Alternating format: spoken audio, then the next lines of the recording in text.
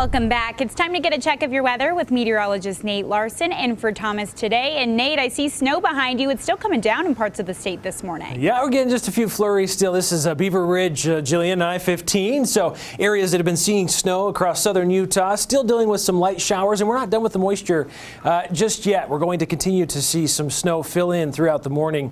Across northern Utah, almost looks like it's should be daylight, or maybe it's a delayed image. But no, this is just a beautiful shot. Some of the cameras overnight are incredible with what they're able to see, especially given we have a nearly full moon.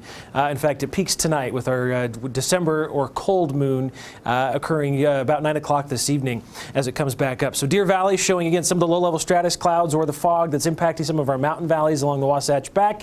Along the Wasatch front, we're seeing the inversion and the low-level stratus cloud deck that's been trapped within the inversion, making it feel pretty ominous or cloudy out there. But in general, it's pretty clear above that inversion layer. Moisture's on the move. We've been tracking the showers down south. It's going to slide into central, even northern Utah throughout the day today. So essentially some statewide snow showers, if not rain down south.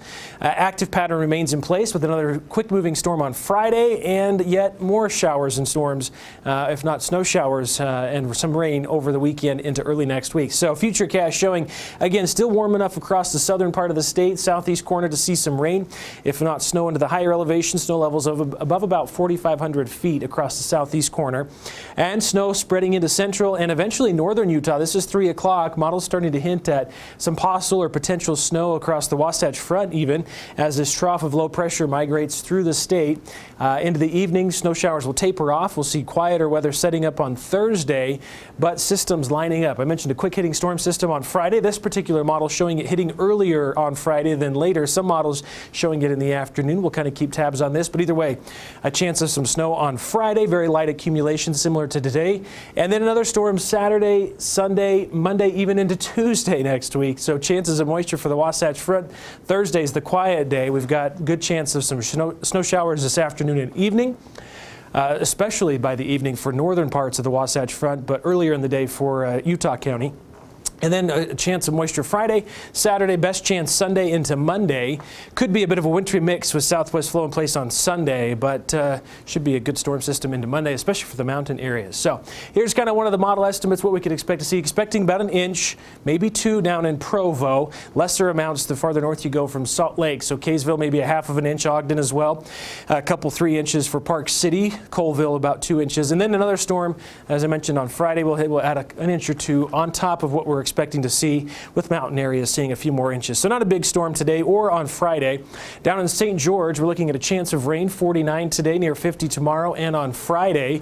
No big changes, minus the lack of rain, I guess, tomorrow, Friday.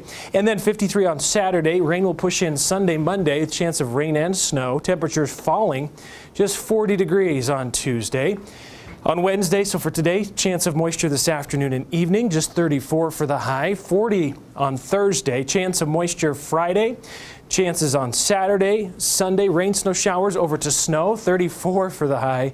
Plan on temperatures falling to just 29 on Tuesday. Snow showers likely just lingering into the morning before things kind of clear out, and then it gets very cold for overnight lows as well into Wednesday. Green lines across the Salt Lake Valley, meaning the drive's still pretty quiet out there. Even up Parley's Canyon, looks like for the most part the drive's pretty quiet. And we're seeing average drive times even out west on 80 to Tooele, about 32 minutes from Tooele to Salt Lake. Average drive times Parley's as well into Park City. Back to you guys.